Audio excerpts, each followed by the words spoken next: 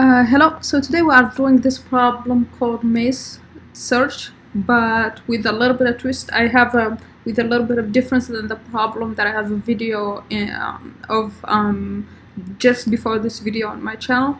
And so the problem is about finding a path from a source or a start to a destination. The same way as the previous problem, except the previous problem we just wanted to find a path, any path. We just wanted to find if there is a path between a start and a destination. With this problem, what we are looking for is the shortest path between a start and a destination, and we're going to return that distance. And also the other difference is that if we don't find any path, we need to return -1. So that's what the problem says. Now let's see how can we solve it. So the only difference right now is that the distance, like we are looking for the shortest distance, so we can do the normal BFS like we did before to explore. So basically, let me just first iterate how this problem is constructed. So basically you can go left, right, up and down, but the ball when it moves left, it doesn't just move one position, it keeps rolling until it hits a wall. It stops at the position before the wall. So go all the way left, it hits this wall here, it stops at this point. It goes all the way down, it hits this wall here, so it stops at the position here. If it goes from here to the right, it hits this wall, and then it stops at this position. So you get the idea. So the shortest path for this one would be going left, hitting this wall, going down, hitting this wall, going left, hitting this wall, and then going down to hit this wall and stop here, and then go right, hit this wall and stop here, and then go down, hit this wall and then stop here, and then go right, hit this wall and then stop here, and reach the destination. And overall, if you count this, that would be 12 moves through the empty spaces here. So we count only the empty spaces. So let's see how can we solve this problem. So instead here the problem is no longer about true or false. The problem now is about the distance, which would be here 12 and here -1 because there is no solution there.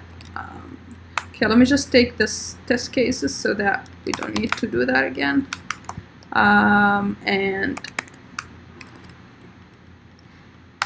It's called short distance, so I'm going to solve this first with BFS, so let's note this as BFS, and let's put that. And so the solving it with BFS would be just going level by level and exploring all the neighbors until we reach the distance. But since we are until we reach the destination, but since we are looking for the shortest distance, we will keep exploring and we will check if we have a better distance each time. So each time check, so this would be BFS.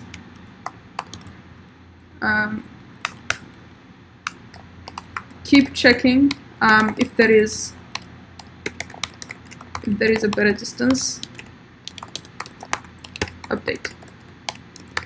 But otherwise just normal BFS. And so basically we can go through a node or a position twice, because we can go through a position twice as long as it has a better solution, a better distance, right? So basically, let's say we arrived at this position by going, like, let's say this way, and then let's say by going this way down, and then, or this way left, and then down, and then right, and then left, and then maybe we went here or something, and then went up again, and then went down again. But we'll find that, okay, we can get to the same point by going just left, and then down, left, and then we'll arrive at that position. So yeah, so we can pass through the same position twice. It just has to be a better distance, because otherwise it's not useful. And so let's just fill out our DFS. So we know that we need the directions of the neighbors left, right, up, and down. So those would be 0, 1, 0, -1, and 1, 0, and the usual one is -1, 0 for down. And then it's BFS, so we need a Q. And with Python, I'm just going to use dequeue, this, and we need to fill the dequeue with the start position, so that will be start 0 and start 1, and we need to do while queue, and we need to pop left from the queue to get the first element, and with this we will get x and y. And now we need to get the neighbors of x and y. That's just the template of BFS, and so that would be by going through the directions, so dx and dy and then we will construct the new position that we are at. So one thing though that I know that I didn't mention is that since we want to check if we found a better distance, that means that keep track of distances, right? So that we can know if this one is a better distance. So keep track of distances, which means we need to have an array of distances, right? And so let's just construct that array. So we have array of distances. Let's call it distances, and let's just construct it. So it would be, what would be the value that we would want it to initialize to? We can initialize it with minus infinity, so that with infinity, minus infinity, so that every so what we will need to do is check if a new distance, let's say 2, is better than distance, say for the first, for something that is just explored, than its current distance. So for a value that we're actually exploring is the first time, the value will be whatever default value we'll put, and we want that default to be bigger than 2. And so we can either put infinity, like or we can just put -1 and check against check that it's not -1, it's not -1, and it's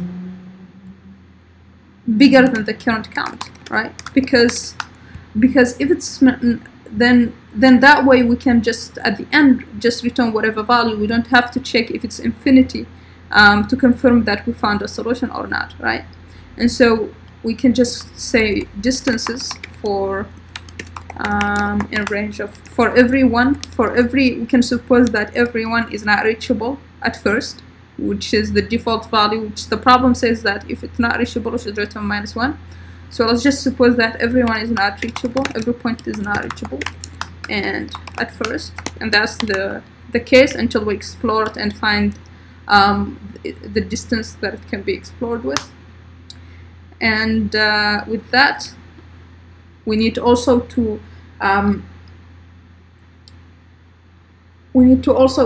find out, so for the start position, since the distance from the start to the start, that's 0, so we know that start 0, start 1, that would be just 0. And now after that we are here, what is the distance that we are starting from? We know that so far we reached x and y, and from x and y we are going to reach these neighbors with these directions. So we need to count, we need to initialize with the count with the distance of x and y, because that means whatever we are going to go through in this direction, that would be added to this distance, because that's where we are going from, right? And so then we are going to initialize the neighbor x and the neighbor y positions, which are going to be x plus dx and y plus dy, right? We can first initialize them to this to make sure that, so that we can first check that it's not a boundary, it's not like the wall, we are not hitting the wall. So we initialize them to this and add the dx value as long as it's not reaching a wall. So what we are going to do with that is dx is in the boundaries, so we are going to check, of course, bigger than 0, less than the length of the maze, and same thing for y. Actually it's an x, since that's the neighbor's position, because we will keep the ball rolling. So keep the ball rolling in the current direction, until reaching a wall, right? That's what we are doing. And so we are going to do plus dy and less than maze 0. And also we need to check that it's not a wall, because when we reach a wall, it stops, the ball stops. So nx plus dx and y plus dy.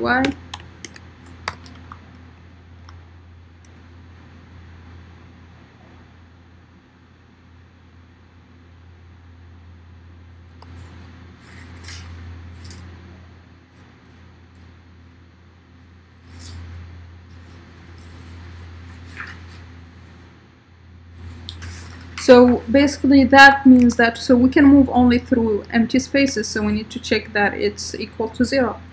And in that case, we are going to, so only if it's a valid move, then we are going to do it, right? And then same thing for dy. And now, since we moved the ball, like say it's rolling from here all the way down, every time we move to here, the ball rolls, we need to add the count by 1, because that's, we are moving an additional distance. And then another one. So basically from here to here, we'll go 1, 2, 3, 4. And so we need to count that. And we need to add it to the count of arriving at x and y. And so that would be count plus 1. And after that, we need to check if we, so now that we have the neighbor and we move to the neighbor, we need to check if we found a better distance so that we can update the current distance. And if it's not a better distance, then we can just move along. And so the way we are going to do that is we are going to check the distance of nx and y.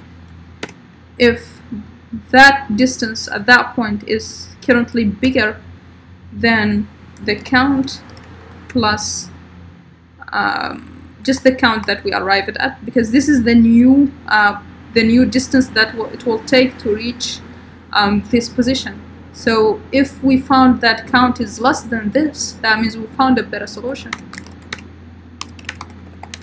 better distance, right? And so we need to update the current distance to be this new count, right? And so that means that distance of nx and y would become count now, right? And we need to, since we have a better distance, so if we have a better distance to arrive here, for example, that means we certainly can arrive here with that better distance instead of the distance that we arrived at to this point before, because we'll keep adding 2, and so it's possible that this one can be reached with a better distance by going from the new distance that we found that is better for this point, right? And so that means basically we need to explore arriving at that point again. And the way we are going to do that is just by adding to the queue the nx and y, so that its neighbors also get explored, so that we can see if there is a better solution, right? And then at the end we can return distance of destination, arriving at destination, since we filled all of them. So basically what we did here is we filled all the best distances moving from start to any other position, right? And so if there is 1 to the destination, it would be here. If there isn't 1, it would be the default value, which is -1. And that's exactly what the problem asks us. And so we can just run this. Let's run it on just one in this input. So we have a problem for this -1 because it's a 2D array actually. Okay.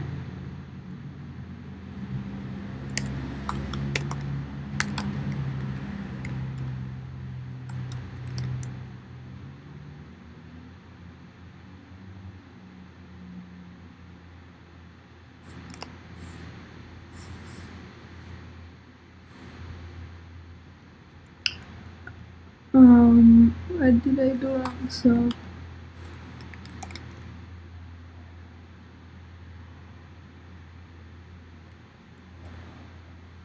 oh yeah, so it's range of maze here. It should be range of length of maze.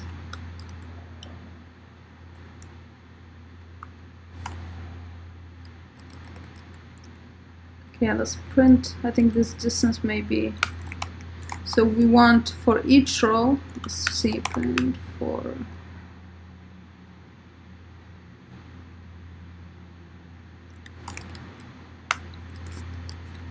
okay, let me check that I didn't mess up my,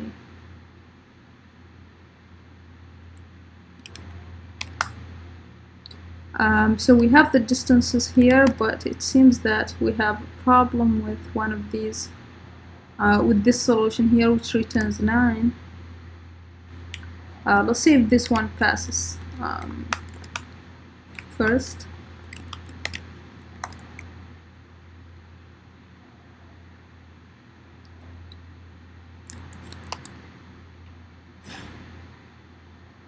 Okay, so this main one that we are testing with doesn't work. Okay, so let's see why.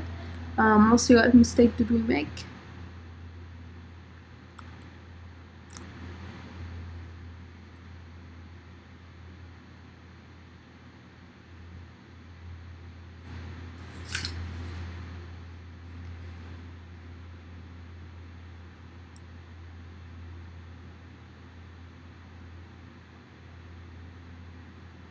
So one thing we didn't check here is that for the case -1, so I said we can put inf, but we can also do -1 and then check it's not -1 and the current count is better. Because if it's -1, we won't get through this, so that means we won't update for the first case ever. And so we need to check actually against -1, equal to -1, because that means we haven't even found a path to this position yet. And so we need to fill it up with the new distance if the value was -1.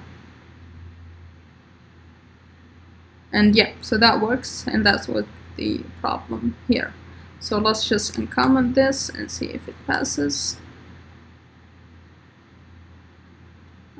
So we have a problem with this here, because probably because of this array here has 4 dimensions, but it does have 5 columns, 4 rows and 5 columns. So that means probably that we reversed this. And so yeah, this is a very frequent problem, so we should be careful of it. And yeah, so that passes for BFS. Now let's think, can we do this with DFS? So we are not actually, if you think about it, we are not relying on any special properties of DFS to do this. Because we are checking if there is a better distance every time. And so we can do the exact same traversal with DFS and just find a solution that way. Yeah, I will leave that to you, but yeah, it would be very easy to do the DFS. Just instead of adding to the queue, you can add to the stack or do it recursively. And yeah, that's all for now. See you next time. Bye.